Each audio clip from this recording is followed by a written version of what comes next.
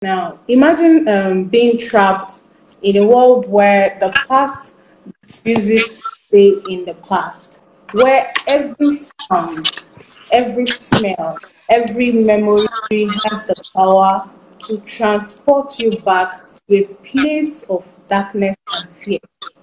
And that happens for millions of people because this is really the harsh reality of living with trauma. But what if we could create a world where trauma survivors feel seen, they feel heard and empowered? A world where their experiences are acknowledged, validated, and supported. With this, I want to welcome every one of us to our Awareness to Action program that is empowering change through trauma-informed care. And tonight, as we gather to shine a light on the impact of trauma and to explore the transformative power of trauma-informed care, I want to use this opportunity to say you're welcome. My name is Blessing Akoko.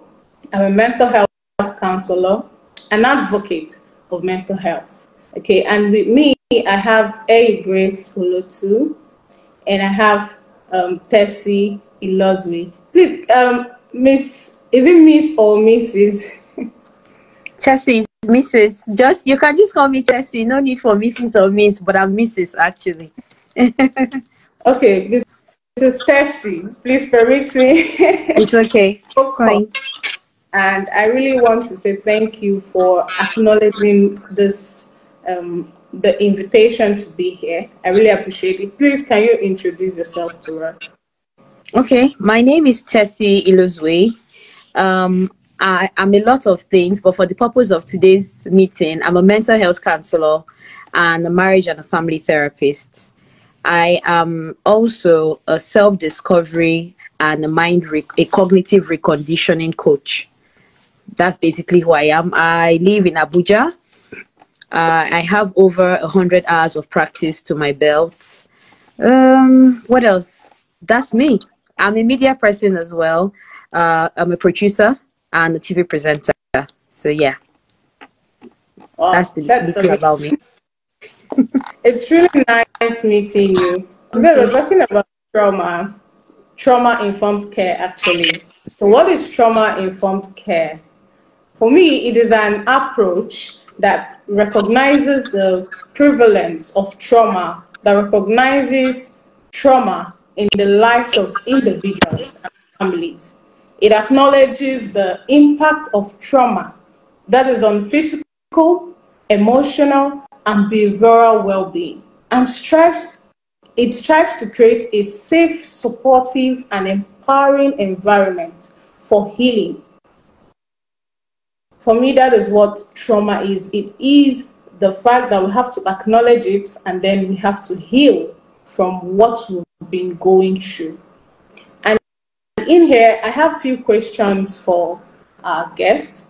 And while we're waiting for A. Grace to come in, Tessie, I'd like you to share a personal experience with trauma, if that's possible, and how it has actually impacted your life. Because for me, I remember when I was growing up, I remember having something that actually changed my life. It is something huge. I was this church girl, okay? I go to church. I was the pastor's assistant. I do the work of God, okay? And then after church, one event, it was a church event, and after that event, while going on, because of the crowd, the headquarter is actually a very big church. So because of the crowd, they ask people to offer others rights. Like, if you're going and someone is going your way, please drop the person. And then I don't think I've said this out loud, and I'm saying it today because I believe my healing is there. I'm healing, okay? So while after church, my house is a bit far from from the church. So, and, you know, when they made an announcement that please carry whoever is going along your way. So I joined this car, and whenever, before I got into this profession, before I had the idea of what trauma is, okay, this happened. Along the line, after talking to someone about it, I felt like, okay, this is my healing journey. I have to move past this stuff. So, but that night, while I joined that car, was actually the worst night of my life. Wow. See, because people actually live with these things. There are rape causes trauma. There are deaths, the loss of loved ones and all that. But that night wasn't a night, initially I would say I don't want to recall. Because, you know, with trauma, there's always a denial. Yeah. Yeah, so I kept denying the fact that it happened. But because of that incident, because of that rape incident, yeah, you know, the zeal that I had going to church was out of it. Because, you know, that the mindset where you're in a situation and you just hope that God will just come down and carry you away from there. Yeah. And that took me out of the church for several years. Okay. And, you know, it kept lingering till I became who I am, like till I know the importance of knowing these things, the importance of accepting what has happened and moving on. So can you share a personal story with us, what you've really gone through as the impact this trauma has actually caused? Okay, so while I was listening to you share, I often, when I have clients and I'm dealing with trauma, the truth is sometimes I try to go into myself to say, okay, what traumatic experience have I had? Before now, you know, when you try to feel woke, you say things like, oh, I was almost raped by this person and it's a trauma. But then when I think about the situation, I really do not have any backlash as such. I don't have any, it doesn't do anything to me. I just remember it as an event. So while for some other people that may have been traumatic, it wasn't traumatic for me, really, because I remember it as an event. There's no pain or, you know, faint, nothing like that is happening. However, while you were talking, I was going through my mind, because you said I should share personal, and I'm like, which personal problem would I share now? Not someone I have met, you know, I have cancer. And I remember that I get very, what's the word? I get very agitated when I hear loud screaming and shouting. And I always wondered, like, what is this thing? But now that I think about it, I remember a few times when, I don't know if this is the situation that caused it, but my mom and my dad had like some fight. I've never seen my mom and my dad fight before, you know, but then one time when I was really, I think I was a teenager then, it was just me and my younger brother.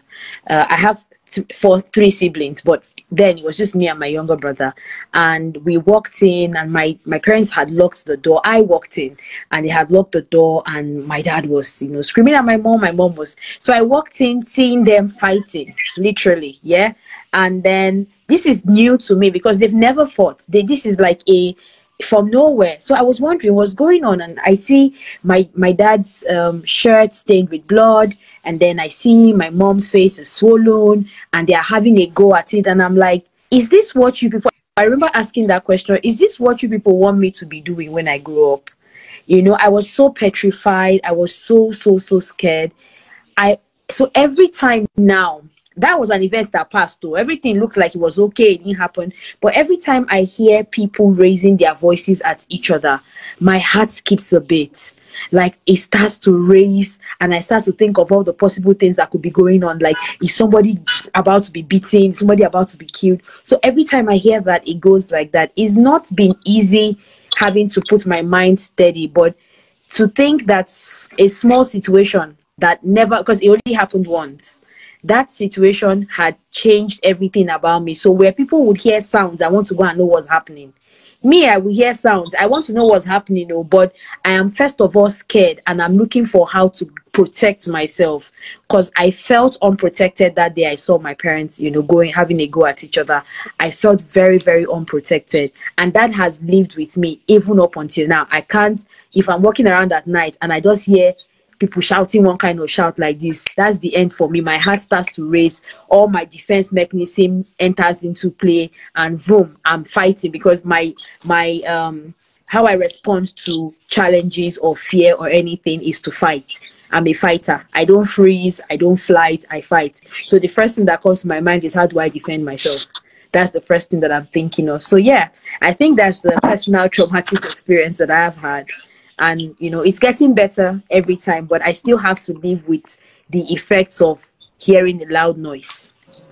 All right, Tessie, thank you for sharing that amazing experience with us. It's amazing because you're able to recognize it, and yeah, of course you're willing and able to overcome that experience.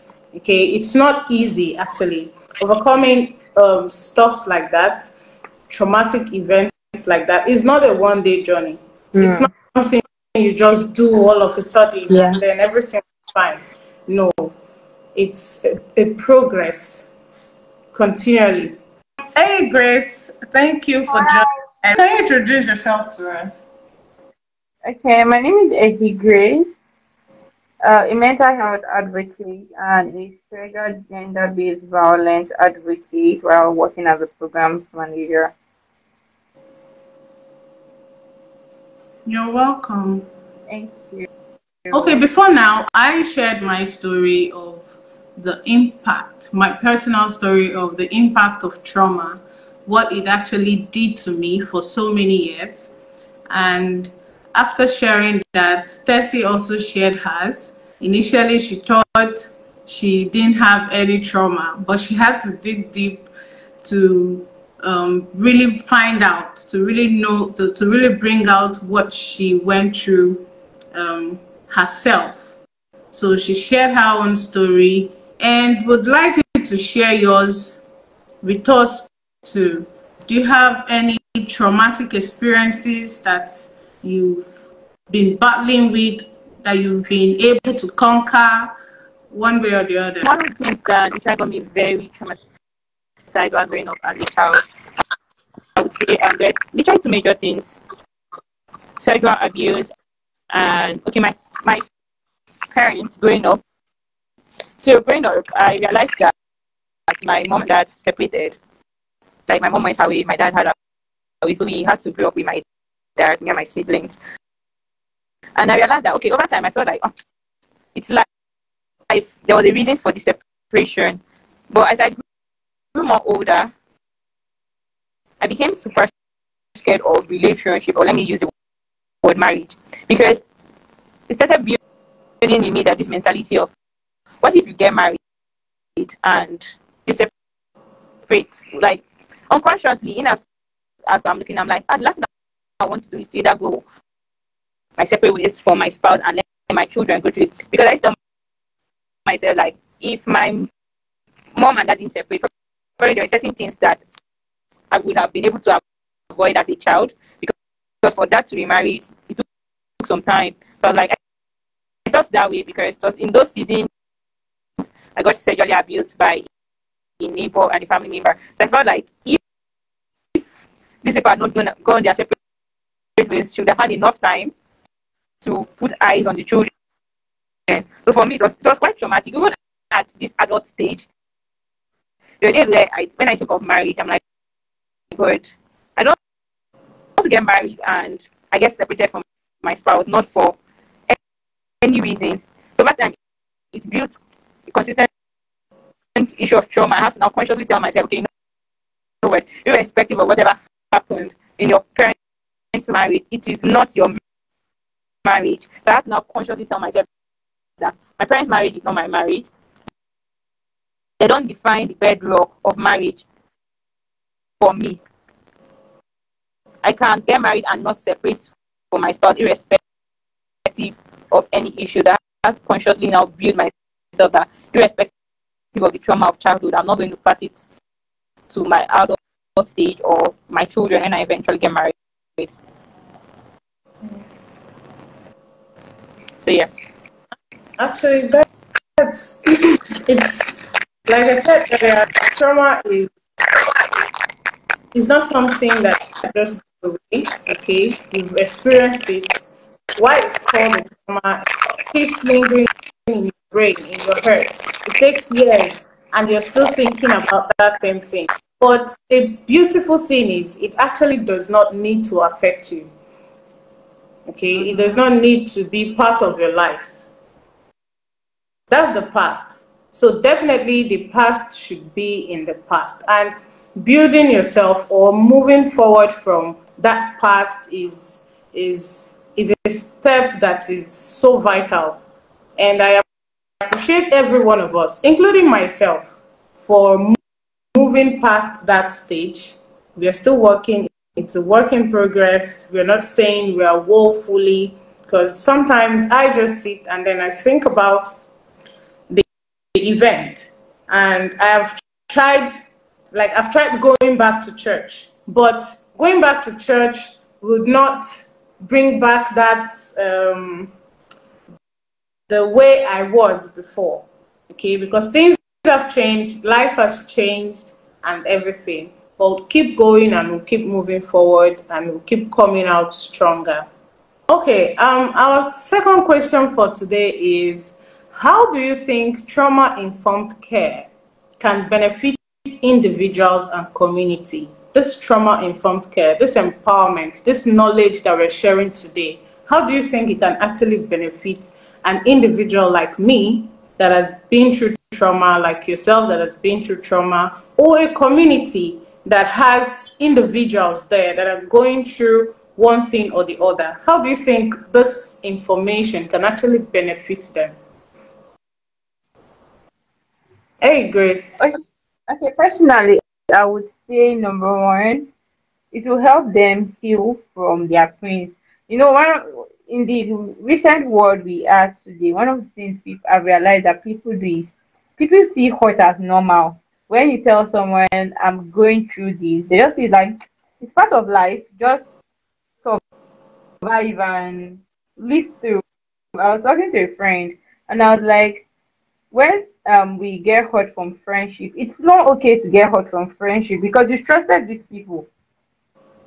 It's not okay to get hurt. It's not okay for your family members to hurt you. It's not okay for you to go through sexual abuse and don't talk about it. So this trauma informed care, what it's going to do, it's going to give them a change of mindset that okay, irrespective of the trauma you've gone through, irrespective of whatever you are going through, you don't have to stay there. You don't have to stay in the past and let whatever happened during childhood take the best of you. But I've seen situations where people commit suicide, people went into depression based on either trauma or depression from childhood. So talking to people about this trauma informed care more would give a lot of awareness to say, okay, there's an opportunity for you to heal. There's an opportunity to let go. There's an opportunity for your mind to be renewed. There's hope to live again, basically.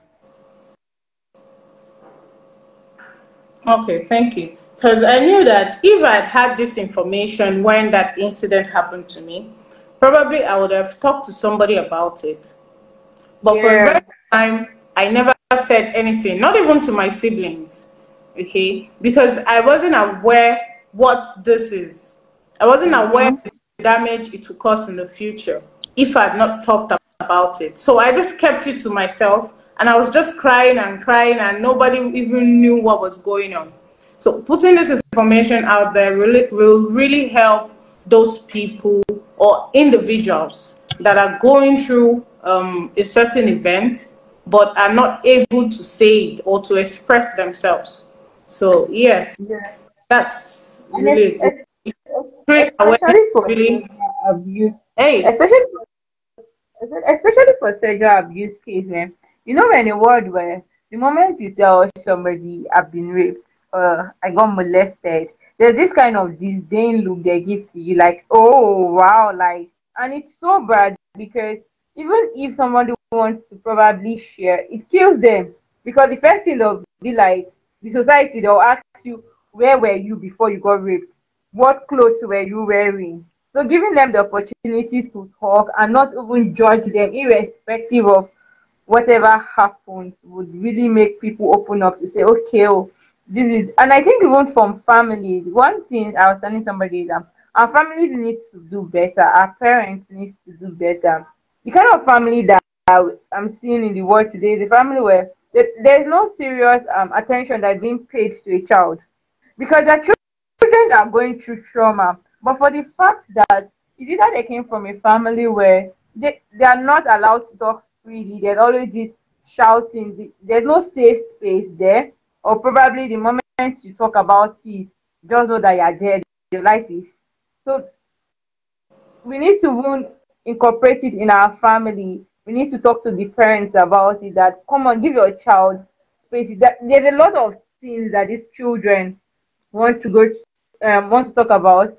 I was having a counseling sections with some students, and I realized that there's so much burden in their heart that they don't talk about, but they don't even have the opportunity to go and meet their parents to say, okay, this is what is happening. There are people that their family members are molesting them in the house, but they cannot go and meet their parents to talk about it because either their mom is going to beat them, and which is not supposed to be so. So our parents even need to learn how to really handle trauma, especially in the child of children. Yes, thank you so much. Tessie Ilozwe, please, how can we create a safe space? Like she said, we have to create a safe space, okay, even in the family, because the adults, those that are not informed, would just, according to her, say, beat the child, or because of the fear that, okay, my mommy will beat me if I say this, and then they are not talking. Despite what they've gone through, they'll keep it inside of them. And you know, keeping that inside is actually causing more damage to that individual than good. So how can we create a safe space, a supportive space for these individuals who have experienced that trauma, who have experienced something they actually cannot talk about because of the fear, the stigma, and every other thing? The first thing is information, and that's what everyone has said. You cannot solve a problem if they don't understand what the problem is. So I like that. What is, when you talk about trauma, what people talk about a lot is sexual abuse, and then they move on to domestic abuse, and then they move on to things like verbal abuse, where you have bullying and all of those things. Then you now move on to emotional abuse. But one thing is that trauma is so much more than all the abuses. Trauma could be, I was eating fish at home as a child, and the bone of the fish got stuck in my throat, and somehow it became a very serious medical issue. I was saved. Of course, the bone was removed, whatever it was. But now I can't eat fish anymore. And when I say I don't want to eat fish, so for example, I'm among friends and I'm amongst family members and I don't want to eat fish, everybody looks at me weird. Like, what's wrong with you? Why are you selective? Even parents will say, why are you selecting food? You don't know how this is it because I gave you fish? But they don't understand that child has had, or that person has had, a traumatic experience with food. So some of the allergies that we say or use words like, I'm allergic to, you are not allergic to them, because allergy could be medical. Yes, we know that, where your body cannot stand certain things. When you have allergies, you have breakouts. Some of those breakouts are actually somatic, in the sense that they are happening because you have told your mind several times that particular meal isn't good for you. So for every time you consume it, you will always have a problem because of that traumatic experience. So the first thing is even information. Do people know what trauma is? Trauma is beyond, we need to start letting people know, trauma is beyond what people say it is. Trauma is deeper than what it is. Trauma is an experience that blew you off. It could even be that you saw a dead body for the first time in your life. That experience stays with you. That is a traumatic experience. It's something that your mind can't seem to shake off every time you remember. So for me, I think the first thing in creating a safe space is to actually give information. We need to inform everybody. Everybody needs to know. We need to shout about it. We need to share about it. We need to have, trauma is not spoken about enough. It is not. We only talk about trauma when we're trying to say somebody did this and the person did this because of that. No. Trauma can be in every single aspect of our life. Every one of us has a 99% chance of having a traumatic experience in their life. And unless we know what those experiences are, like I shared with you earlier, how I didn't know that experience with my parents was a traumatic. I kept wondering, why do I get agitated and so scared whenever I hear people shouting at the top of their voices? I didn't realize that that's what it was. But now I know that that's exactly what it was, because for me, that experience was like out of the blue. It's different if you know when you're growing up and you have been hearing it, you hear them shout at each other small, you hear, then the voice start increasing. So you get used to it, and for you, it's not trauma. But it was from nowhere. So obviously, it was a new experience, and it was an experience that stayed with me. In fact, what I didn't tell you when I was sharing was one of the major things that I told my husband when we were getting married is, you see, this raising of voice, please, I beg of you, don't raise your voice at me. If you want to talk, you have to find a way to say it. If you're angry, maybe don't say anything. But if you shout at me, I will start crying. And honestly, that's how it is with me. Once someone starts to scream or raise their voice at me, I start crying, because I still have memories of that. It's like I'm reliving that day again, over and over again. So for me, first thing before we start spreading it everywhere is information. We need to let people know what trauma really is. If they know, they will become aware. Yes, that's a good one, because I know that, or I felt trauma is just about the sexual abuse, the emotional abuse, and every other kind of abuse. But when you were talking, and you said something about the fish, the bone. Yes, I remembered I had a similar experience. Okay, and that was on, you see, Eba. People swallow Gary, but after the experience I had with Gary for several years, I've not swallowed anything that is Eba. I don't swallow it at all because of the experience I had. Yeah. You see, because now whenever I swallow a bar, I have this constipation like something. And the first time that thing happened to me, like I threw up every of me. After throwing up, I was light as feather, severe. The world wants to end.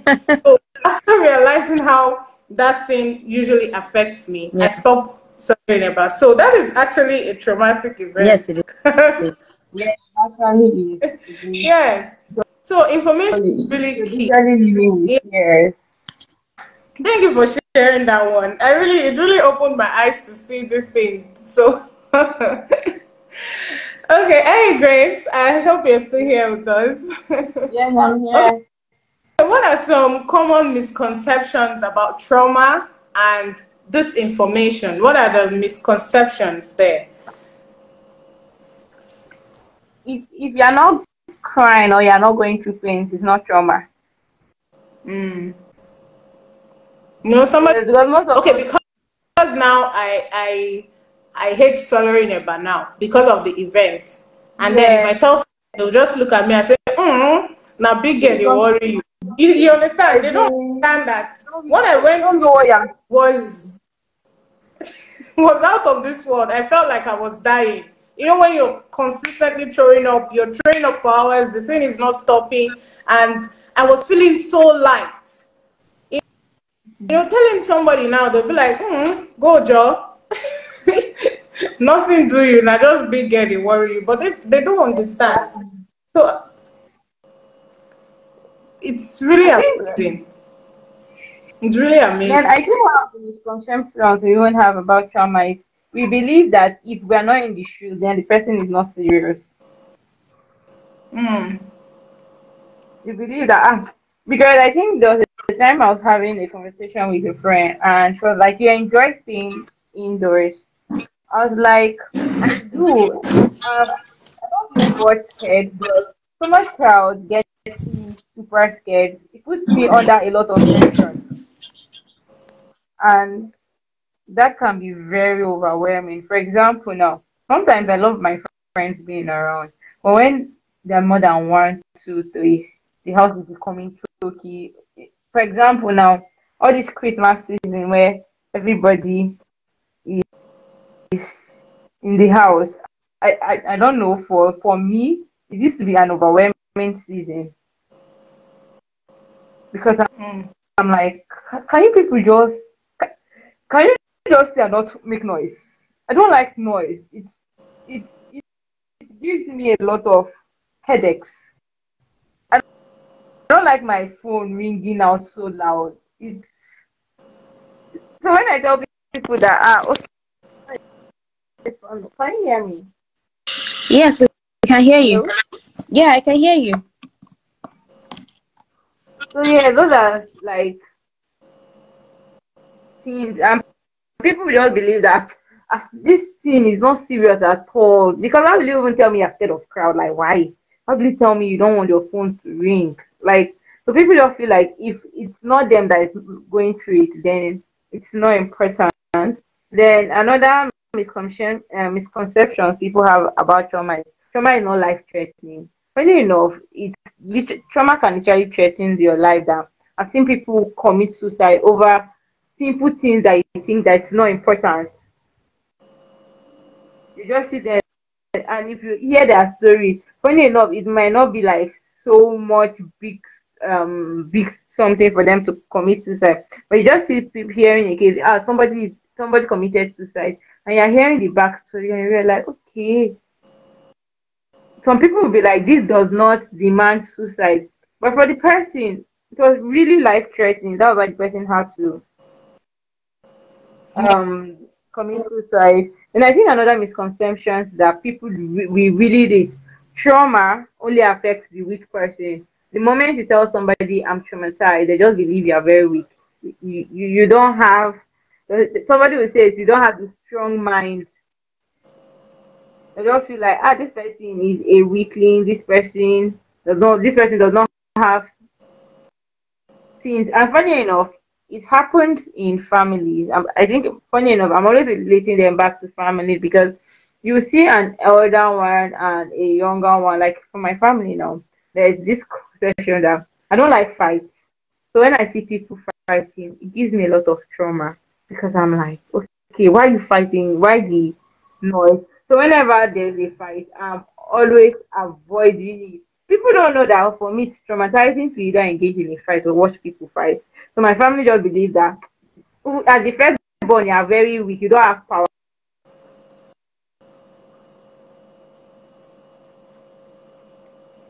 Yeah, in all this misconception, There are people that are very strong, that are going through trauma, and if they don't even talk about it, you will not know that this person is really going through a lot. Like Tessie said, it's not just trauma is not just based on either sexual abuse, sexual violence, like little things that we feel like this thing is not important can really cause a lot of trauma. so in this misconception now, how do we put it out there to let these people understand that what somebody is going through is not a child's play? Because I have a child. It's my sister's child. Okay, I'm not supposed to put it out there, but when it happened to her, okay, I was fortunate to be there with her when she came back. She was crying, and we talked about it. In fact, she never even said anything that happened to her. She just went straight and then took something we didn't know. The next thing, she was on the floor. It was after we were able to revive her, and I took her somewhere and be like, what happened? And then she told me what happened. How she told me was because I was open. You know, most times you have to be open for them to be open. Yes, exactly. So I had to be open. I had to tell her my own experiences for her to be able to feel safe to talk to me at that point. And then when she made mention of it, I quickly looked for a solution. And that was it. So in removing all these misconceptions, from the idea of people, what can we actually do aside from being open? Because most times people don't even want to talk. Even if you're open, they still would not want to talk. What do you think They won't we want to do? because the society has actually judged a lot of people. The society has made it look like if you're going through certain things, then something deeply is wrong with you. And I think one of the things that with people is people don't like being judged. No matter the words you want to use. I don't know for anybody, but for me, do not judge me because you don't even know how much pain Yeah. this has caused me. The one trauma that I grew up with was I fell into the well at a very young age. So currently at this stage, when I see well, I don't like wells. I don't like well because whenever I see well, the memory of how I fell into a well keeps playing back. And but when I'm with people and they say let's draw water from well, and I'm like, I cannot draw water from well. People will be like, are you okay? Why can't you draw water from well? I'm like, I cannot draw water from well. We need to learn how to adapt to people because there are days where people tell us certain things they've gone through. We overlook it. That's the truth. We overlook it. We just feel like this person is, let me use the word Nigerian word. This person is overdoing this, but we Yeah. need to understand that everybody has their challenges, everybody has their experience, and the way we react to things are very different. For example, you might be a very strong person that okay, when things happen, you just overlook it. For me, I know I can be very emotional and I can be a weakling sometimes. Like even a little fight with my friends, I can go back and sit down and cry because I feel like I've hurt them. But there are people that don't even care, they'll just overlook it and everybody will come around. So we need to learn how to pass the right information. I know people when it's children, people don't really open up, but irrespective of people not opening up, we should not give up. And it even starts from our secondary schools, our primary schools. We need to have conversations with the students, with the children. Probably do. I feel like our parents, the parents of this generation, I feel like they need to have an awareness program where they will sit down and like experienced people will teach them and say these are better ways to handle certain things. There are ways that sometimes children doesn't need shouts. There's a lot that shouts.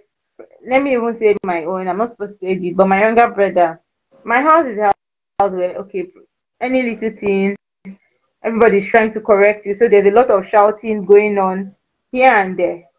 And currently he's 14. But one of the things I realize is that whenever he's with his mates outside, he's so bold and he's so strong.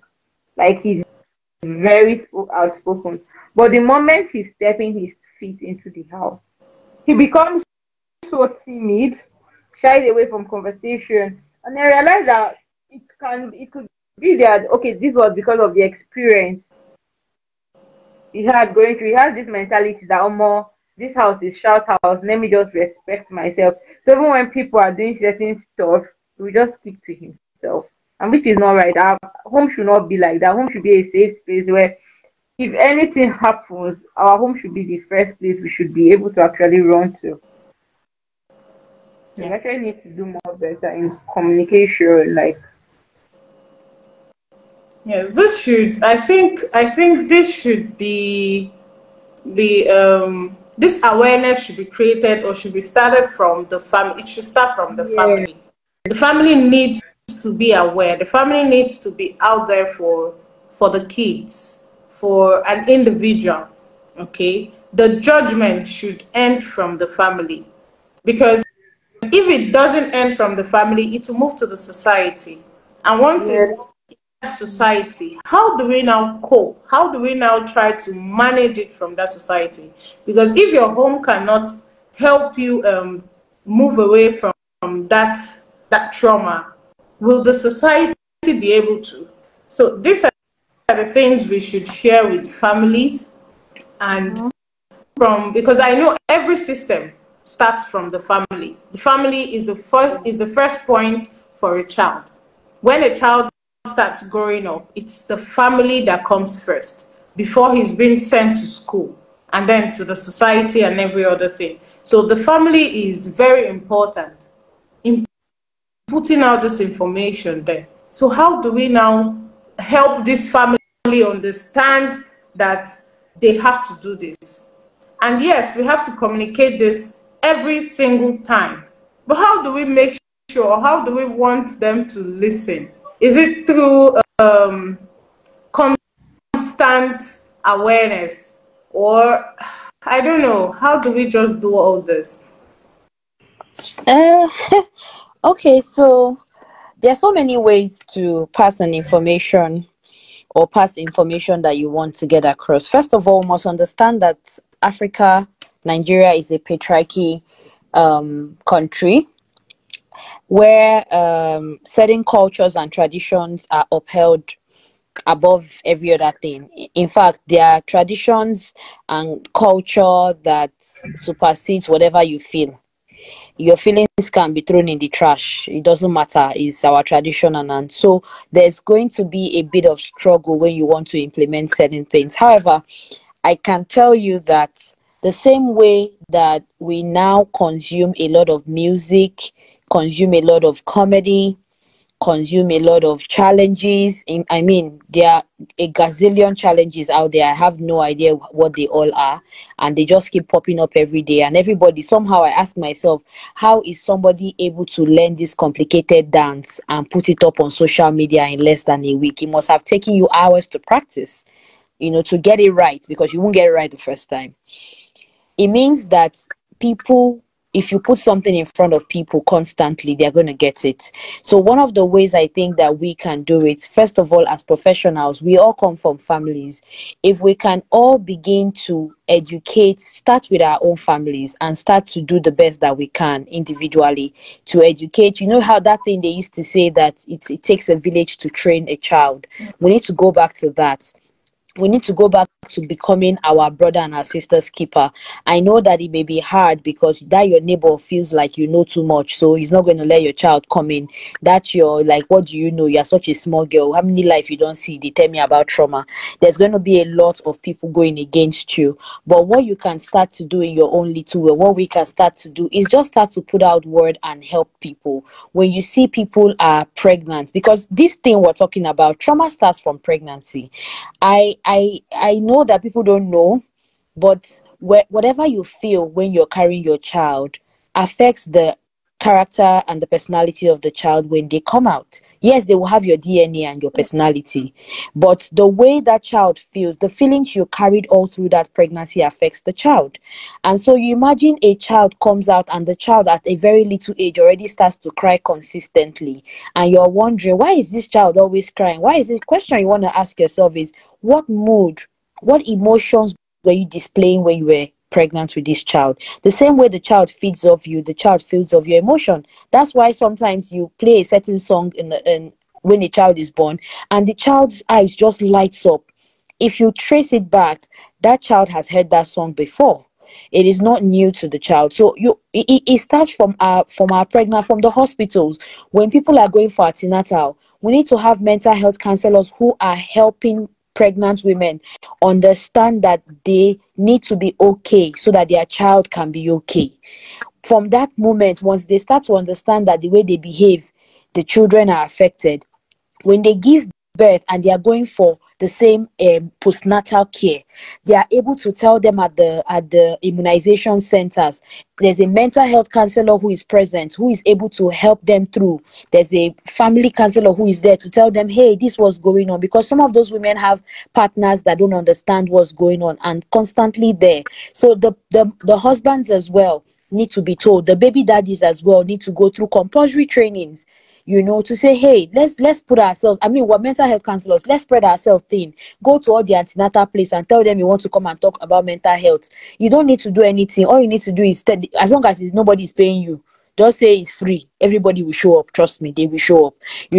By the time we start to do this consistently, at some point, what we are doing is we are sowing the seed of information that the way I behave, it depends. This child can turn out to be like this. This child can turn out to be like this. And the parents can also start to heal. And from there, we can start creating content. Let's create a challenge of how many people have you hugged today, or hug 10 people on the streets today. Record yourself doing it and put it up on social media. Is a hug a child challenge, or hug your parent for 5 minutes challenge. Something. We need to be as aggressive as the world is with whatever agenda that they are pulling. So for me, you can never underemphasize the fact that content and information, we have social media, we're here having this life, and we're talking about something that matters. These are the things that we need to be sharing with people. This information you're sharing, even the best of the best mental health counselors, in quote, some of them are not privileged to have this information. I can tell you categorically about this information because I read, because I study, because I really want to help people. And so I go far and beyond to know what the problem is. But some of us do not. We just believe it's just, even some of the counselors, you're talking to them about a baby having trauma, and they're like, babies having trauma, and it's looking strange to them. But when you talk to a pediatrician, they can tell you clearly that yes, a child can be displaying or falling sick at an early age because of a traumatic experience that child may have had, even before the child has lived long. So for me, that's how we spread it. That's the best way. Spread the content, talk about it, shout about it, create t-shirts about it, be aggressive about the whole thing. I think that's how we can spread. I think that's the question you asked me. That's how we can spread education. Yeah, that's it. Education. That's really amazing. They say education is key. No matter what, despite the whole the way the world is moving, being educated or knowing what you're supposed to know at the right time is really empowering.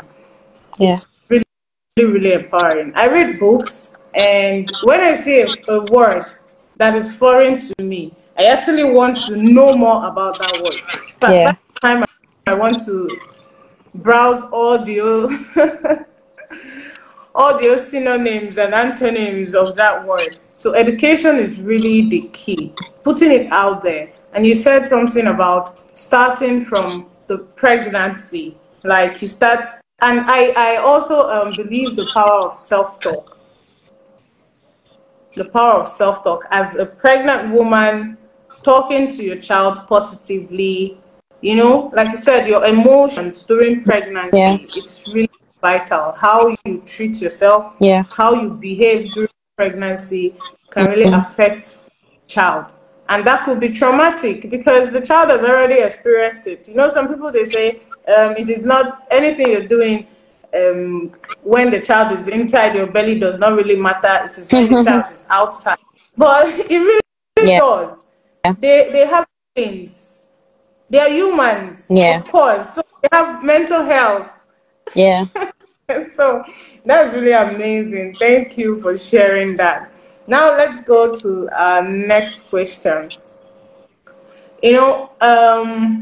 I made mention of supporting my sister back then, or my daughter back then, when she had her own experience.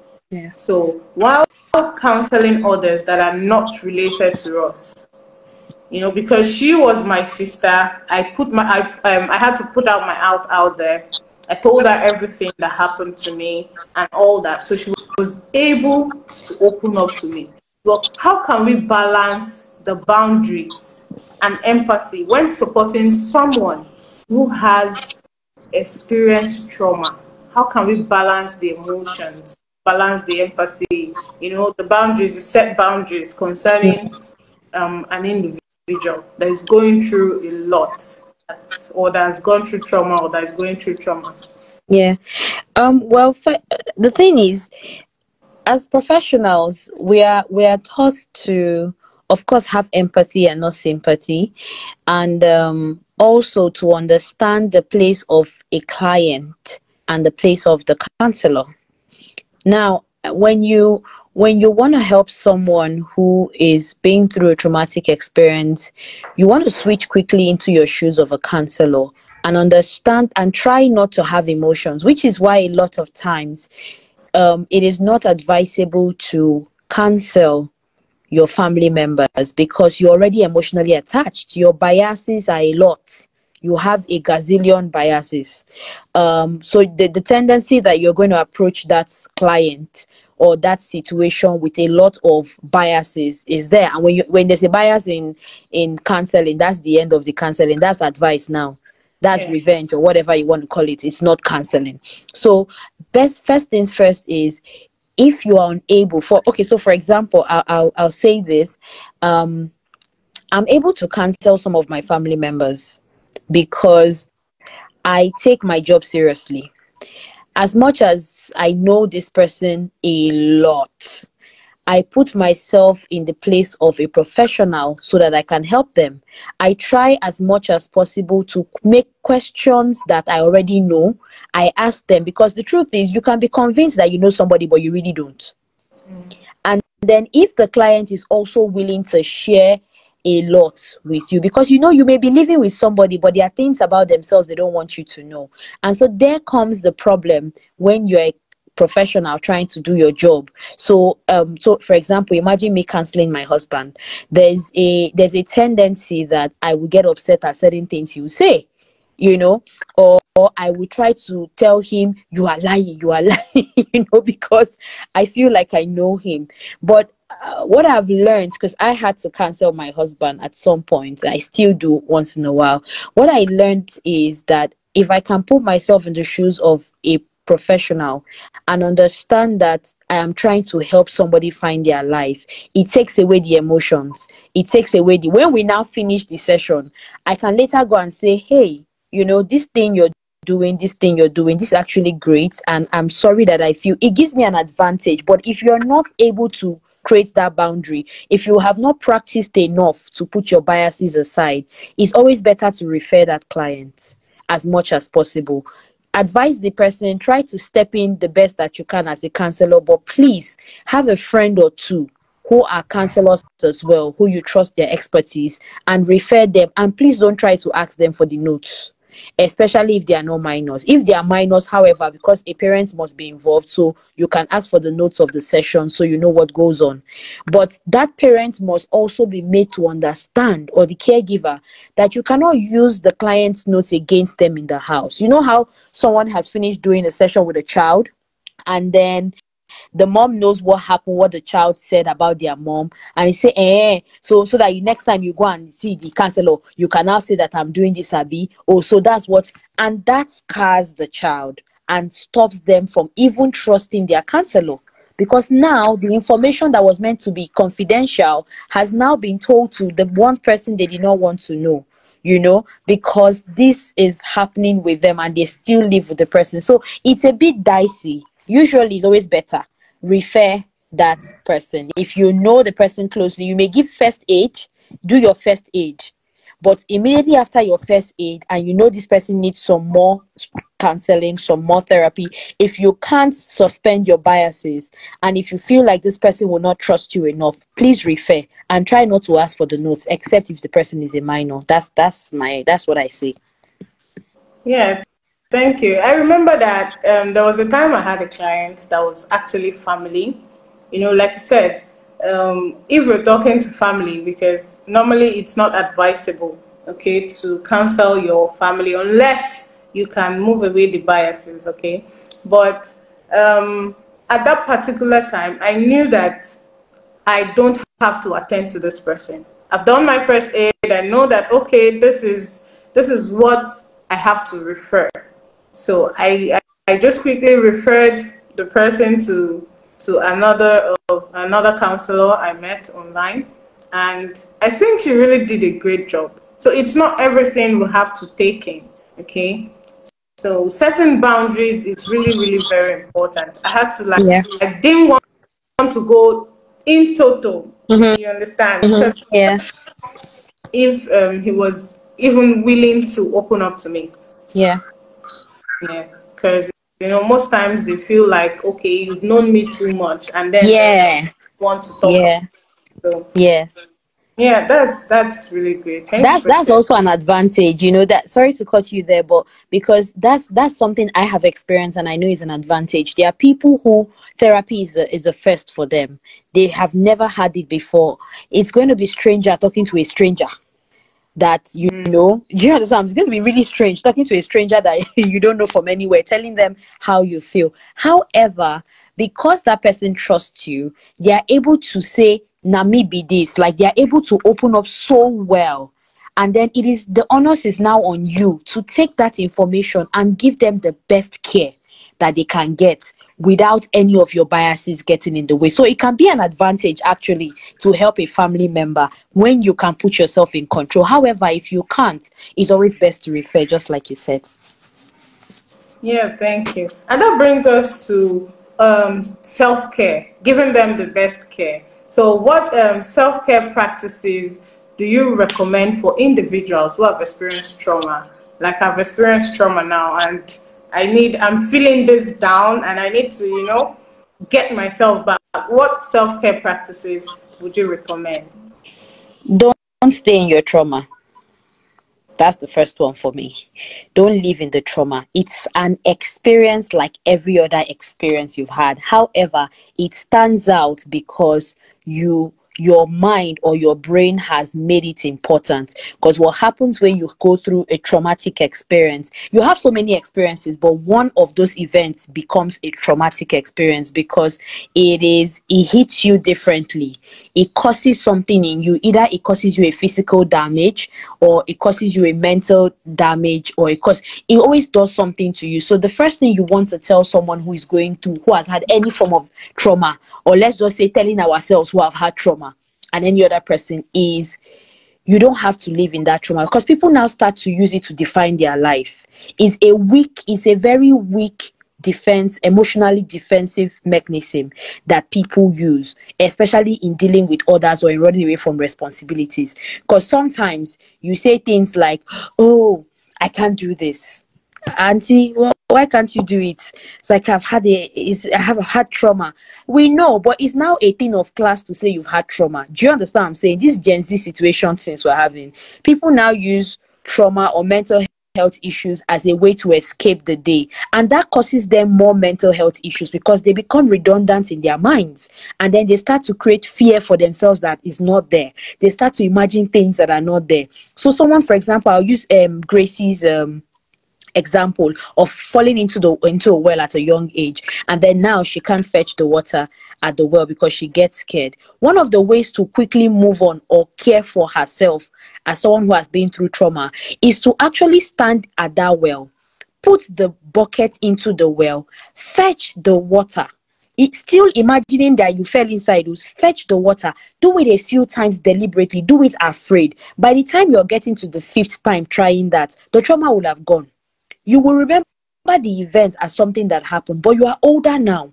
Except if you are still trapped in the body of that 3-year-old because of that trauma, and you have other issues that are attached to it. If it is just a singular, isolated falling into the well situation, or for example, people who have fear for heights, for example, or fear for water because they've drowned before, all of those things, the best way and the fastest way to conquer it is to actually go and learn how to swim. If you have fear for water, if you've seen someone drown before, I had fear for horses because I saw a classmate get killed by a horse at the beach. So every time I go to the beach, I don't want to ride a horse. I love horses. I admire them. I know a lot about horses, but you see me ride on that horse? No way. But I've told myself, it has happened a long time ago.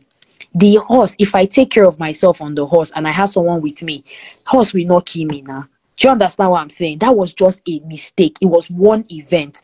It's what we call overgeneralization in cognitive behavioral therapy. Don't overgeneralize the situation. It was an isolated situation. So for me, the first care and the most important care is face your trauma. That's the first care.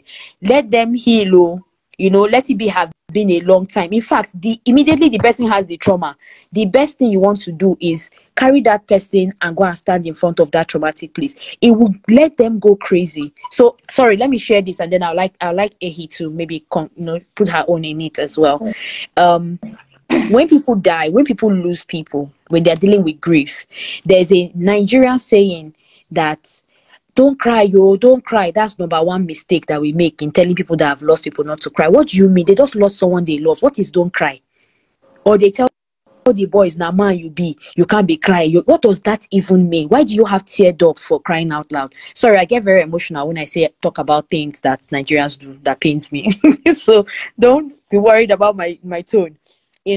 And you see that someone is grieving and they're going through pain and they've lost someone, and they want to see the body of the person, for example, and they want to fall over the body of the person, or they want to cry over the person. And you see people holding them back. Don't do her. Take the body away. Don't let her see it. You are causing more problem, because that thing now becomes like a memory that did not happen. Let them go in front of the dead body. Let them roll themselves on it. Let them see the person. They will heave, they will cry. They will not die from crying. They can't die from crying. Everything will happen. But the fact that they had confronted and seen that person and understood, and their brain has absorbed it, that I've lost someone that I love, is a painful situation. But you have cut their trauma by half, because now is a reality that this person is gone. They are no longer going to see it as a dream.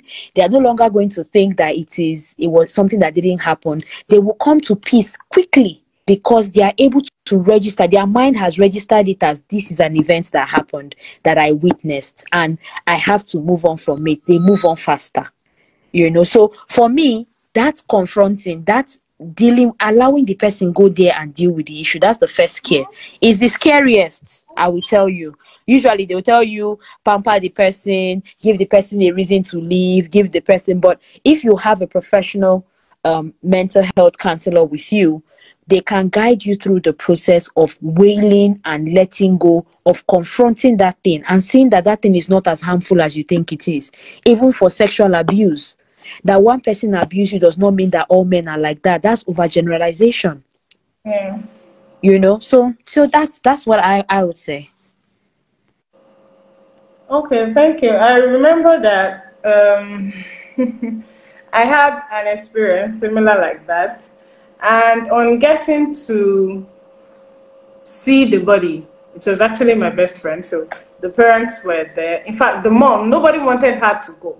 We're all emotional. At that point, I don't even know what I was thinking. Okay, because I've actually never seen a dead body. And as my friend, she'll actually be the first one I'm saying. So we're all emotional. And there are some persons that wouldn't want the mom to go.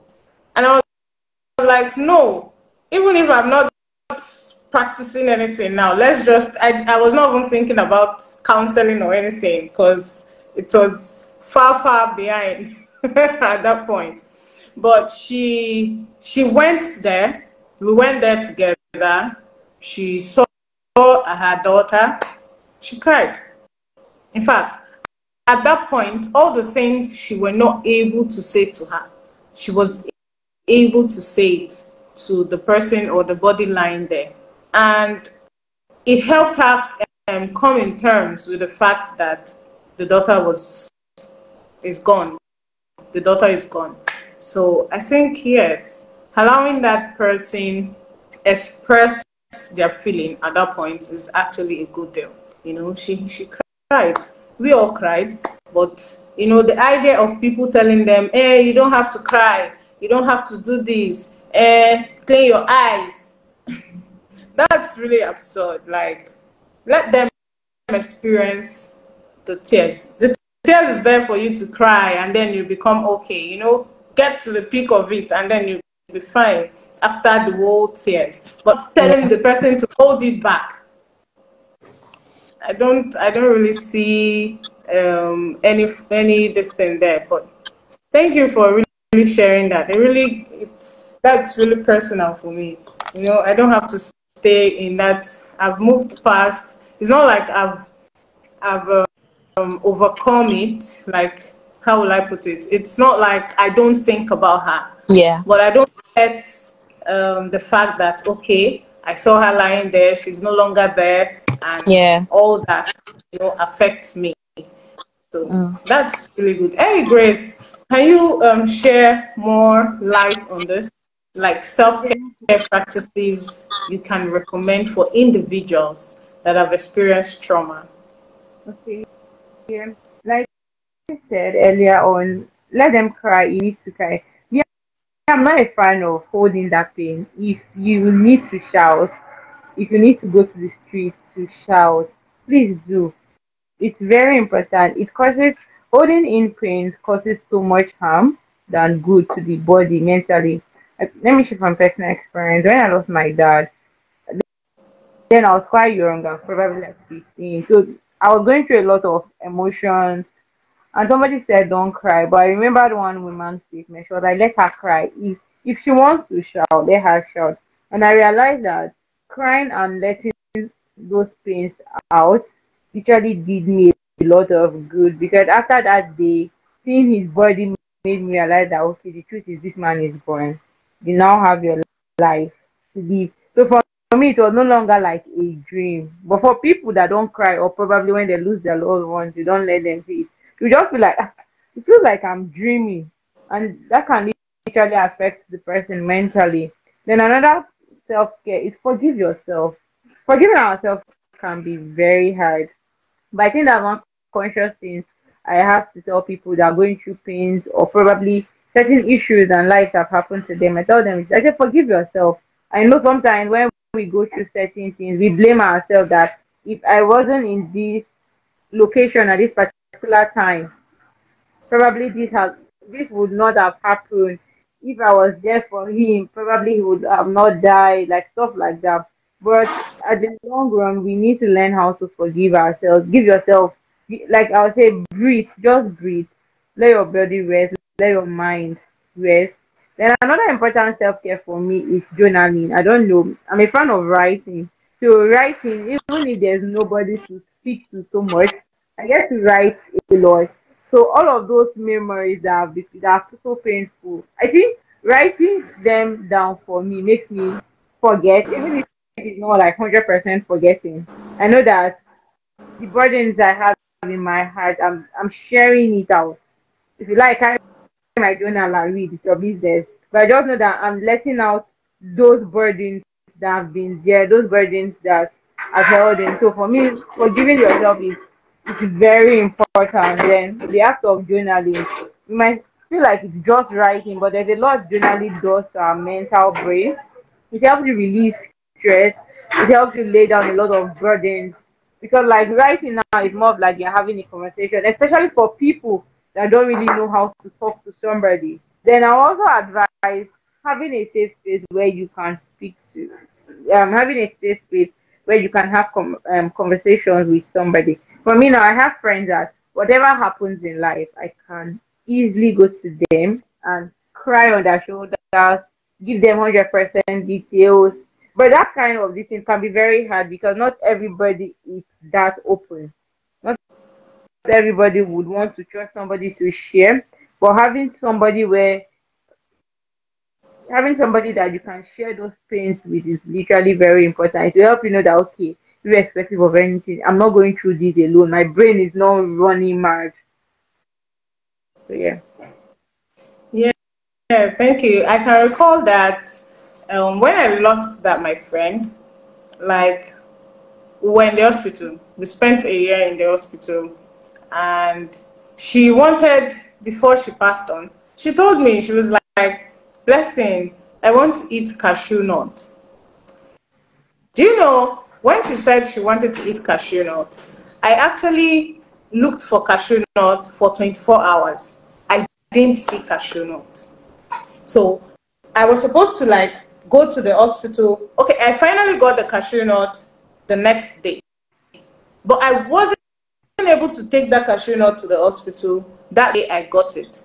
So I was like, okay, since I got it today, I'll take it tomorrow. So it was that tomorrow they now called me that we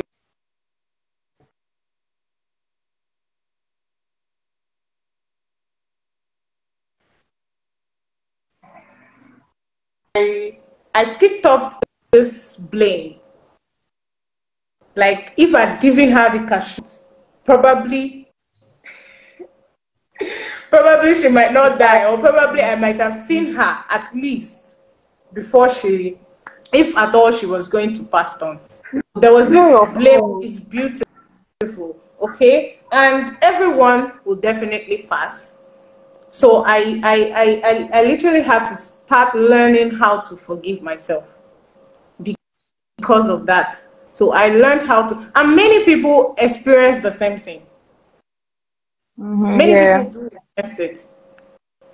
So forgiving yourself, that is really amazing. I took it, but I actually did not place it there, you know. But now that you've made me understand that, that is it. And then along the line, I took journaling, that's writing, as my daily routine. I wake up in the morning, I do my to-do list, but when I find my to-do list overwhelming, I scrap it, because anything that is overwhelming and giving me stress, I don't want, so I'll just scrap. So I write my feelings. That's really amazing. Thank you for sharing. And also you made mention about communicating with people that know you, your friends, people that you can really rely on. That's also interesting, or that's also great if you have the right people, the positive people, because you need positive people. You don't just want to go and talk to a random person. yeah.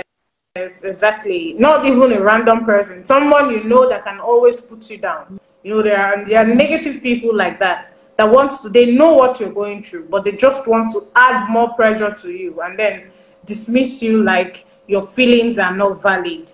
So once you're One of the things I tell myself, your feelings are very, irrespective of how small or insignificant that you feel those feelings are, no matter how small. If you're angry with somebody today, your feelings are valid that you're angry. Irrespective of whatever the person does, your feelings are valid. Tell yourself my feelings are valid. Then know what to do. Now know how to tackle it the right way. Because some of us we make decisions based on our feelings, and that's where it can really get bad. Because sometimes your feelings shouldn't let you make major decisions that you would probably live to regret. yeah, we should always watch our feelings. You know, try to sit with it, because most persons they react instantly because they're angry. They start reacting angry, and later on, that's when they will not realize what they've done. But already the damage has been done. That's amazing. That's really Okay, and then this brings us to another question, like the trauma-informed care now. We all know that we have to create awareness, we have to, you know, put it out there so individuals know what trauma is, the community knows what trauma is. Is there any success story at all that we can say this trauma-informed care worked? Is there any story probably in the community settings and all that? the trauma they went through and when they got healed out of those trauma and how they literally live their life, and they are speaking like they're literally very, very loud about it. So Joyce Meyer and Sarah Jakes Robert. Okay, Tessie, can we hear from you too? Yeah, so my success stories, I won't call them mine because as a counselor and a therapist, you get to live your client's life for every hour that you spend with them. You literally wear their shoes, you know. So for me, my success stories have been that the people who I have helped, the clients who I've helped through traumatic experiences, who come back, and usually how I know that it's working is this person is able to live through that event again, and the emotion they showed the first time they lived through the event is not the same that they show at the end of the session, so at the end of the therapy session. So it is that time where you understand that this person has come to a place of congruence with the situation that they are going through, with whatever it is they are dealing with. I think one that will stand out for me is someone who had fear of, making new friends. Now, she, because of the experiences she's had and all of that, and then she's now deciding to join a club. where she's going to meet loads of people that she doesn't know, and she would have to interact with them and meet new people. That just shows someone who is doing it afraid. And that's what we want to encourage in people. Also, to say that the success stories, aside from this one I mentioned, that will stand out for me going forward, is that we have more people coming up to say, hey, after I went through my trauma informed care with my therapist, I was able to understand that I'm not alone. I'm able to understand that it's not about me. That it happened to me does not mean I was singled out. It's just one of those things that happens, and I have to take that and use it as a yardstick to make myself better. It should remind me to be better. Those are the kind of success stories we want to start aiming for. Some people, it may take 2 years to completely heal.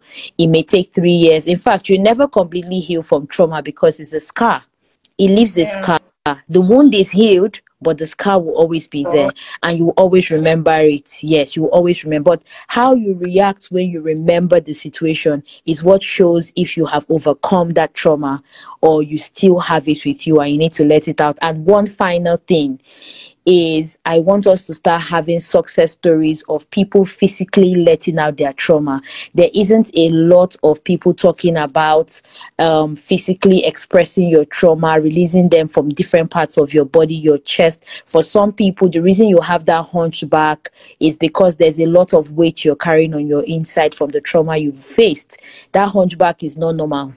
It's not fat, like some will say. It is not, it is just the weight of the traumatic experiences you've had. You need to understand that your body stores these traumatic experiences and we need to learn more how to teach people to physically let go of their trauma. Those are the success stories I want to hear. I've not had any, but the more I study about it and then I will give it a try, I'm sure that the stories will begin to change, Yeah. Let me share mine with you then. Okay, so I said I lost my friend, and that was like 2 years ago. Okay, and this is the person that when I came to this town newly, I met her when I came to this town, and then she took me in like a sister. Best of best. I don't usually have plenty friends, but if I have that one friend, I know that one friend we are always like sharing things together and that sort of thing. So when she passed, the first year was, intense. I frequently visit the mom, but then I stopped visiting, but I call on the phone, because I thought probably the frequent seeing would always remind her, because we're very close. Okay, so but this year, actually, when I saw the brochure for the burial, so I was arranging my bag. It's usually September 10th, so I was arranging my box and I saw I just smiled. Though from the onset I have accepted, okay, that she's not there anymore, and in my mind, I think good about her to be in a better place, not here. And when I saw that paper, I just smiled.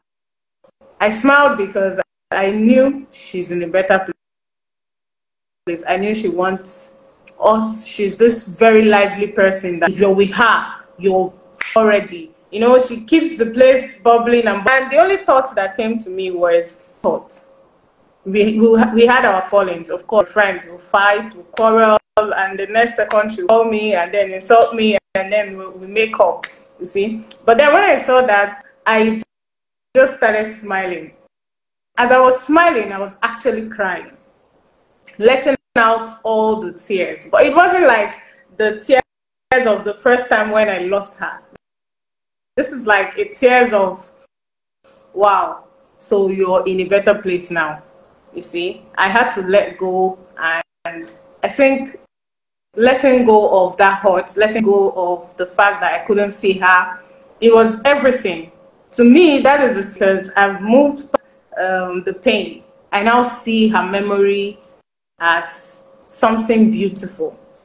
I'm having her in my heart as a beautiful memory that I have when I came in here, and I'm still enjoying the benefit because I can just call the mom and just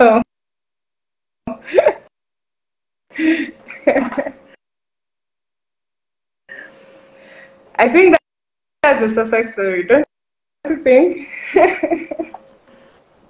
I agree. It's a success story. I do agree. Are you there?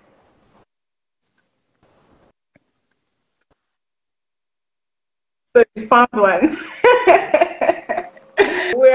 This is our last question for today, so we have to round up and go take our rest. It has been a long day. What resources and support are available for those affected by trauma? Like, do you have a resource that they can talk to? Probably you can share with your social media handle if you're specialize on that, because I know people are watching this. We'll share it on our platforms. People will still see this. So it's vital that if you have those resources, you share to the audience. Okay, so you can go first before a. Okay, so first of all, I want to say thank you for this event. I do not know you. I'm just meeting you for the first time. As in like seeing your picture, but I'm part of a community that you created, and I think that that's a very great thing to do, where people can come together and really share as professionals how we can help each other, advocate, and everyone who just loves mental health. So thank you for that. It really shows that you have a heart to help people, you know, for resources to do that. And I love your haircut, by the way. Oh, thank you. If I wasn't on audio, I would have showed you my white hair, because I'm also on low cut, but mine is white. I was on that too. I just moved it. Okay. So for resource, for those who weren't, I have a Facebook page called Love and Light Therapy. I just shared it on the comment section now. It's called Love and Light Therapy. Once you just type love and as in the sign, the and sign, and love and light therapy rather on Facebook, and then for it's at love_therapy, love light _therapy. Once you go to Instagram and you type that, you would also find, you know, me there. Most importantly, I am a mental health counselor. I'm also a relationship and a marriage therapist, meaning I help you with your relationship issues. And when people hear relationship, you think love, love, love. It's not just about man and woman love. It's actually friendships, family relationships, colleagues, whatever relationship you're thinking about. I'm also there to help you through that. Trauma, depression, name it. Yeah, I'm there for you. And I'm also a coach. I coach more on self-discovery and cognitive behavioral reconditioning. I do those two. And so people are wondering what cognitive is. Is it okay if I just share a bit on what cognitive reconditioning is? So cognitive reconditioning therapy is basically where we take the mind, where we work on your mind to start to think better in a way that your life is better.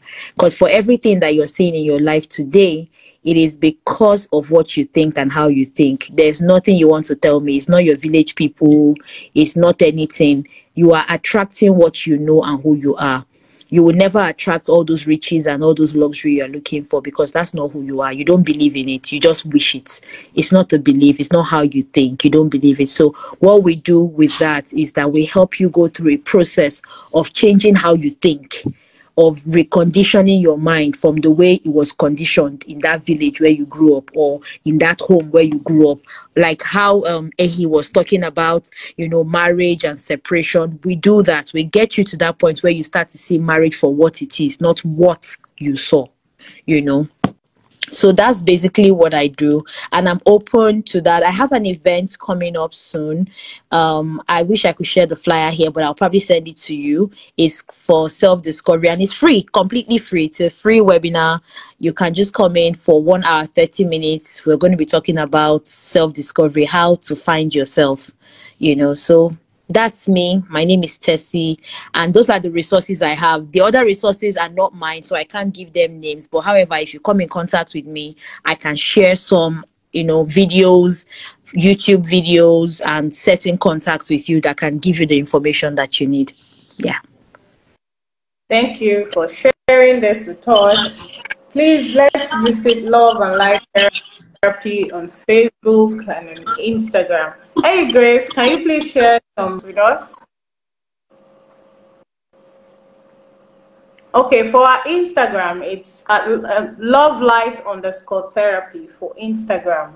For Facebook is Love and Light Therapy. Please let's visit Tessie for more information on her services and resources that you can get. And trust me, you'd be amazed, seriously. Hey Grace, I hope you're there. Please, can you share some resources with us? Okay, yes, I am. Thank you so much for this opportunity. It was really an honor. It was really a privilege being here. Thank you. Thank you for actually doing this, and especially your community. That place is really amazing. A place for growth. Thank you so much. Okay, for me, I think most of the people I really work with are adolescents, children, and teenagers specifically. I'm a psychologist for teenagers and a counselor precisely. So what I do is I sometimes go to schools and have private counseling sections with them.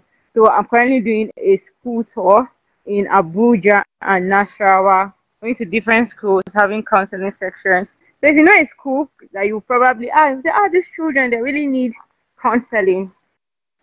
My DM is open because personally, I think what even inspired me to go into adolescence, I feel like our homes really need to do better with our teenagers.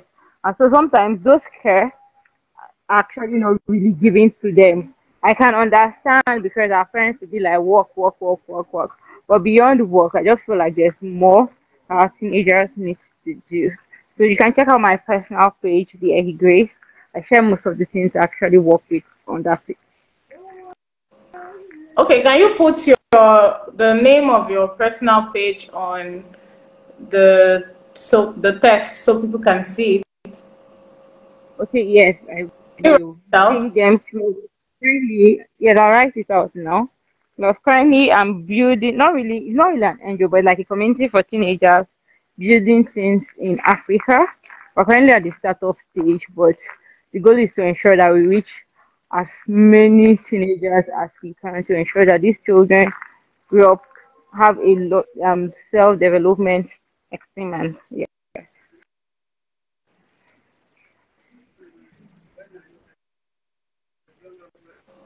Yes, that's amazing. I earlier this year I actually wanted to work with schools on help too. So that's amazing. You can always do when you have things like that coming up. It's amazing. Please, this is A Grace. So she offers counseling, individual counseling sessions too.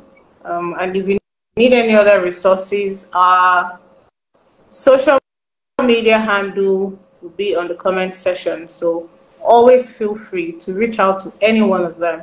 Okay, and we all can actually link up. I live in Abuja too, Tessie.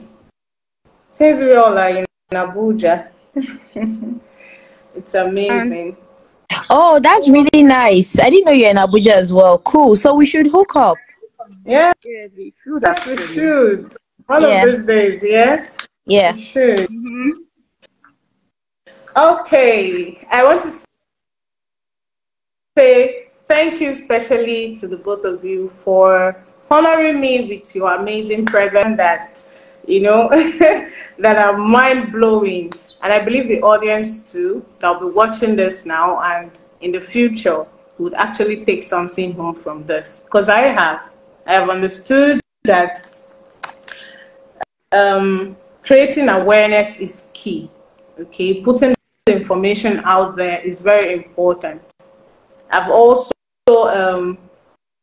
understood that incorporating this awareness, it should start with the family. If we as a family can do this, of course the community become easier and a better place for us. So information is very vital, and this information should start from the family. It should start from the family, then to the community. Okay, and also I wrote down that trauma is more than just abuse. Yes, because we feel like the only thing we can call trauma is when somebody's being raped, when somebody's being violated and all this stuff.